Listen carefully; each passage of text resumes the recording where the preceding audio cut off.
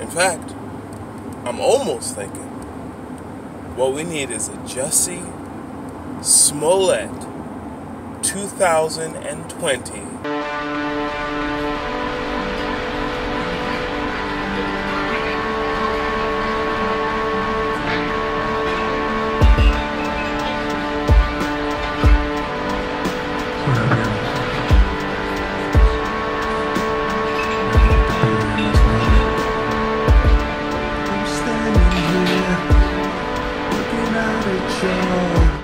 What's up, you guys? So I was just listening to the Breakfast Club Olivia Pope episode, and I'm gonna respond.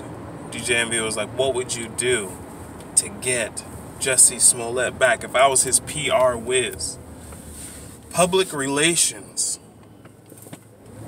The good thing about public relations is it's way easier than regular relations. All Jussie has to do, and everyone will forgive him, all he has to do is say, I'm not trying to get a ticket, you know what I mean? Still black out here. All he has to, oh, see.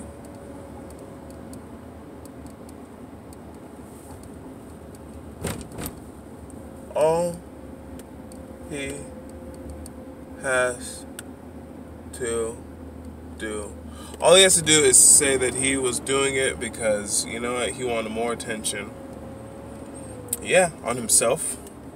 Sure. But he also wanted more attention on the realness of the issue. To make it real. One thing he said in his interview on Good Morning America, he was like, the truth is here, you just don't want to see the truth. He wanted to help people see the truth. Did he go about it the right way? Is he entitled? No. But isn't that exactly what protest is about? Standing up for things the only way you can think up?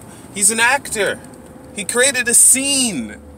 Sure, he cost a few thousands of dollars, hundreds of thousands of dollars, which he doesn't even make, by the way.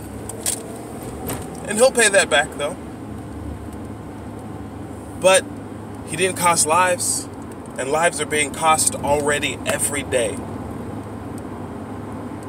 In fact, I'm almost thinking what we need is a Jussie Smollette 2020 mayoral run in Chicago. That's what I'm thinking. That's what I'm thinking. Poped out, see you, Breakfast Club. That's how you do it. That's how you do it.